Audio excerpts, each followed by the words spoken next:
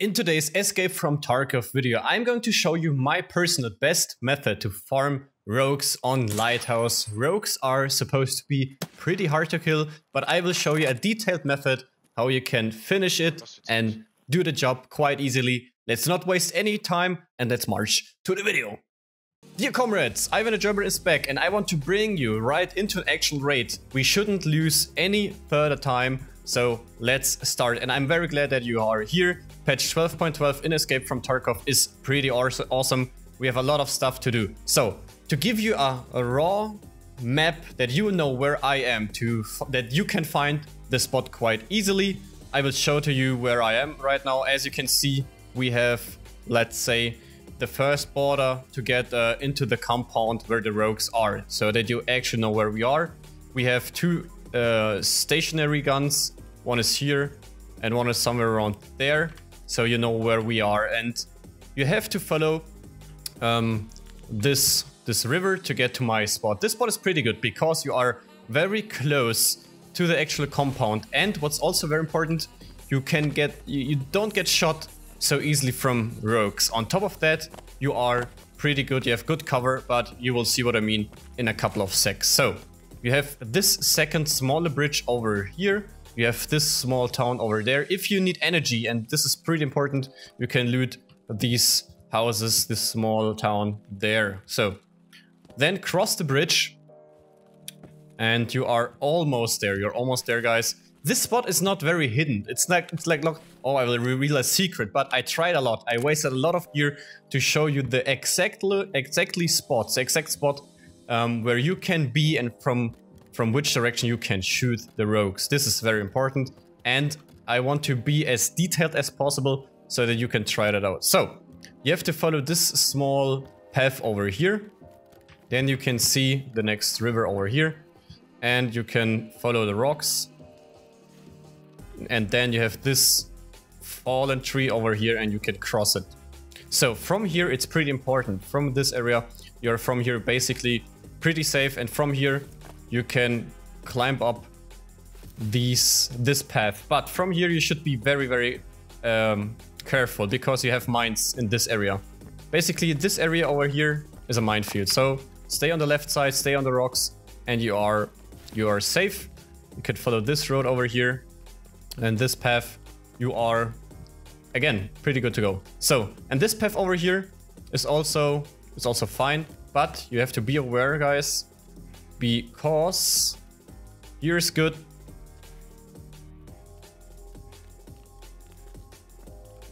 But basically, a couple of meters in this area, it's not good. Like, this is a minefield.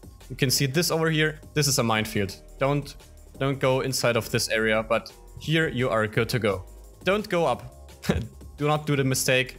Don't climb this area. This area over here, that's your spot. And from here you can shoot the rogues. Basically from here you are good to go. No worries about this area. And I like this area over here because it's a little bit behind cover. Especially this place over here is very nice. But be aware, and that's why I try to be as detailed as possible. You can see my laser. This is a bad area. Like, do not go over here. From here you can shoot, you're pretty much good to go. This is fine, but be aware of this area. Then you can continue. Everything over here is fine. And from here you can shoot the rogues over there. So, let's start with the rogues. And I brought the rangefinder, which you can mount on top of your weapon, which is very nice. You can use the handheld Vortex rangefinder, but you don't need a rangefinder. I will show that to you as well. So, let's start with the rogues. We have the first two over here. That's the first one, and the other one is over there. And you can see it from my rangefinder. We have 200 meters and 250, but I would let them alive. I actually would let them alive because, oh, we have some rogues in the camp, so be aware of them. So, but as you can see, you are pretty much good to go. So, again, 200 meters to 50, easy shots. Even without a rangefinder, easy shots. You should, and that's very important.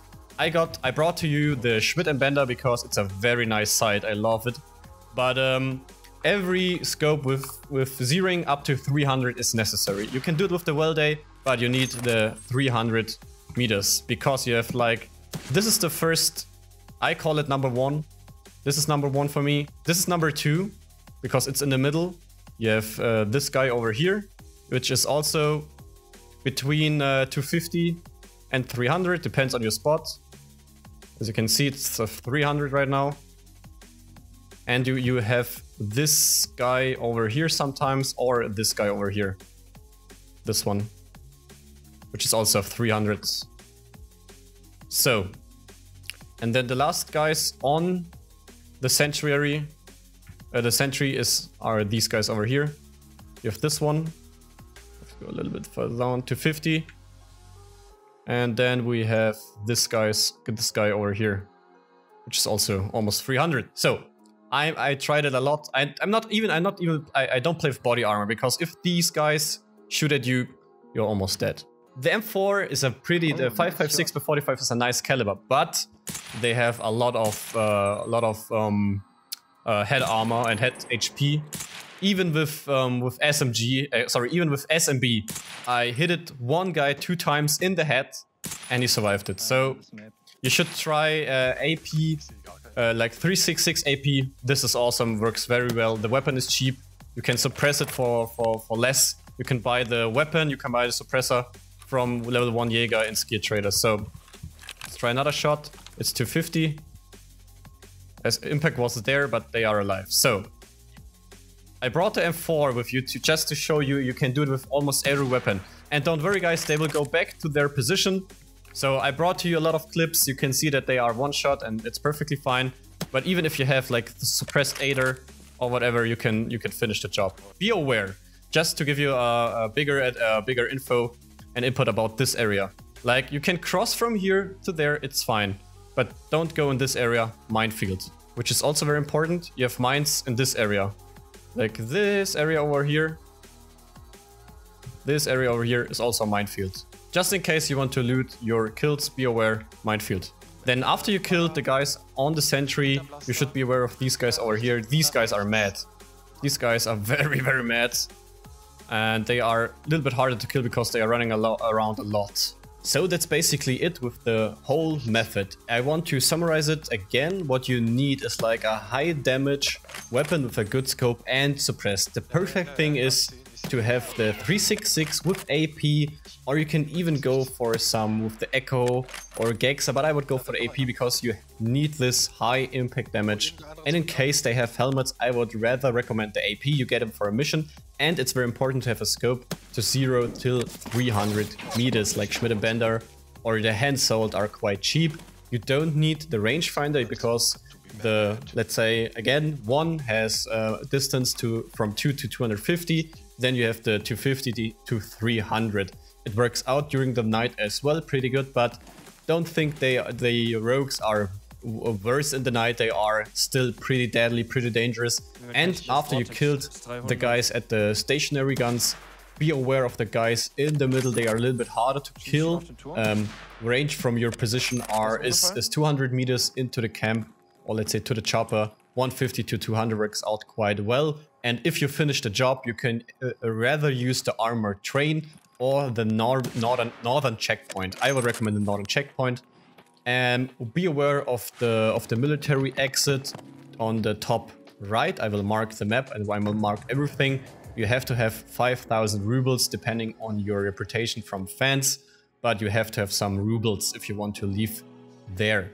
That's basically it for my guide to kill rogues quite well. It worked out for me pretty good. And if you have like a second guy or third guy, it's even better if you have one guy which can secure you closer range, closer distance. If you have some scav players coming up or like in your closer area till 50 meters, you can have some scav players pretty close. But this spot is pretty unknown because they rather want to go straight up into the camp, or they died before or died to mines. If you have any questions, please write a comment in the comment section below. And as always, we Germans want to win at least something. So don't forget to like this video, it really helps out, and see you in the next one.